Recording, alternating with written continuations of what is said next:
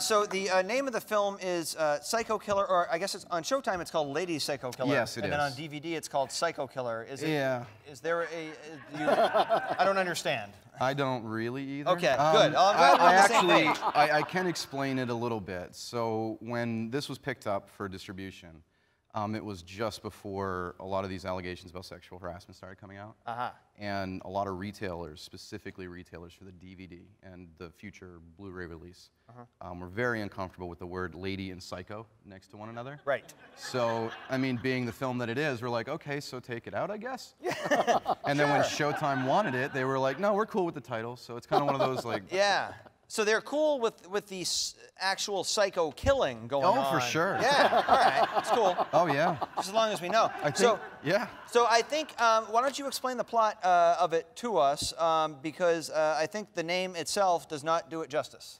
It is probably one of the, it had a very successful festival run, but it was kind of sneaky. So people would watch the trailer.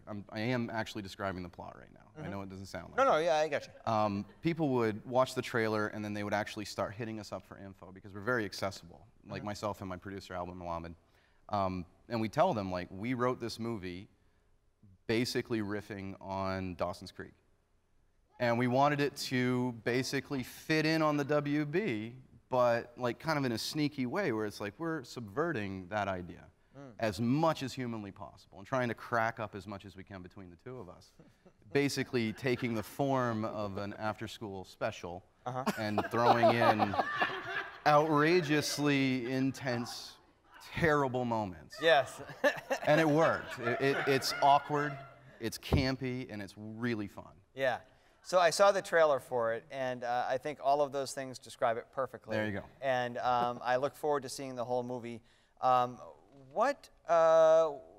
Coming from Aroostook County, what does your mom think of a movie about a lady psycho killer? Well, the first time I tried to make a movie, I actually tried to make it here. It was called The Zombies Are Coming to Town. And that movie was as much fun as it was, as much as I got out of it in terms of personal growth was terrible. And I made it in the county, and I made it with a whole lot of people from the county. And when I showed my mother, she said, yeah, you should be doing something else.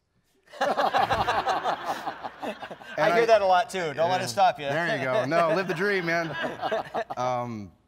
When I brought this one to her, because I let her know what I'm up to, she's actually working with me now that she's retired from the Air Force. She's working with me on a documentary that we're making in Maine called Our Casco Bay. Oh, nice. Which is filming now. But I brought her this film, and I said, well, we wrote this one. We think it's really funny, and we've got some interest in making it. And she said, really? You're going to make another horror movie?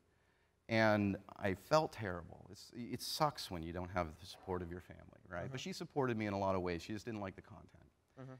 Until one day, I gave her an awesome phone call. So the other thing about my mother is she's a huge Star Trek fan. Oh. Like, the first movie I went to as a child was with her, and it was Return Home. Which I fell asleep during. But I was like 4 or 5, I don't know. But she's like the biggest Trekkie in the world, and her favorite character in Star Trek is Captain Kirk. And I got to call her one day and say, hey, Ma, I got him. And she had no idea what I was talking about. I said, yeah, no, in my movie, the one that you said I shouldn't be doing, I've got Malcolm McDowell laying on the floor, dead. If you don't know, Malcolm McDowell played a character that actually killed Captain Kirk in the movie series. And when I told her that, she's like, you know what? I'm gonna let you pass on this. This is good. We actually had a picture that we sent to her and everything. It was wonderful. That's beautiful.